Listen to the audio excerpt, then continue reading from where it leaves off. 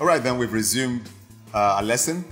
We're going to be looking at how we will use images as background images to replace this, maybe perhaps a solid, boring solid background that we added in the last section of our class.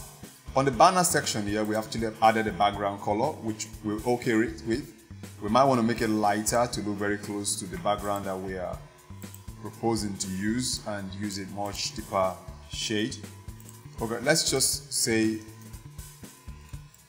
background image, and in that background image we could create a URL, image1.png, and we save. We could also place that in quotes and it will work. So that's the image. We could add all the features. For example, we could say background position. For the background position, you could simply say center. Another thing you will notice is that it's repeating, and we don't want the repeat to happen. So you could say background repeat, background repeat. We could say no repeat. Background size, and we can choose cover. Like that, it fills the entire region of the banner. So this H1 element that we have here is what we want to now style. I'm going to be showing you how we're going to integrate Google Fonts into this design. And when we create Google Font into this design, we'll go ahead again and style until we are done with the banner. Then we'll proceed to the lower section of our page. Okay, we want to use a Google font called Poppins.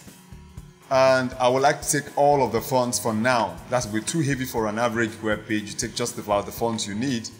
But because I don't want to come back and forth to this, depending on the font weight that I might have need of, we will take all the fonts.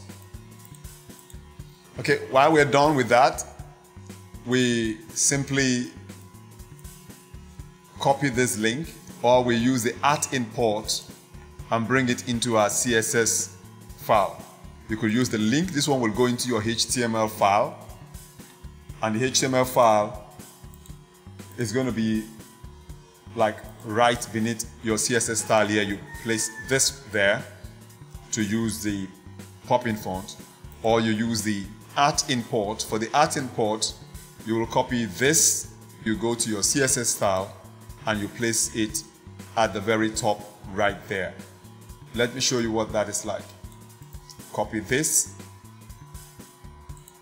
go to our CSS file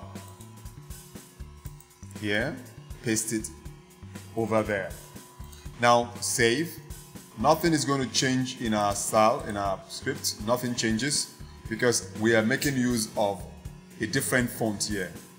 For us to use that font we just placed, if you look at the Google font direction, you'll see font family Poppins. So what we need to do is to get rid of all of these other fonts. We won't be needing them anymore.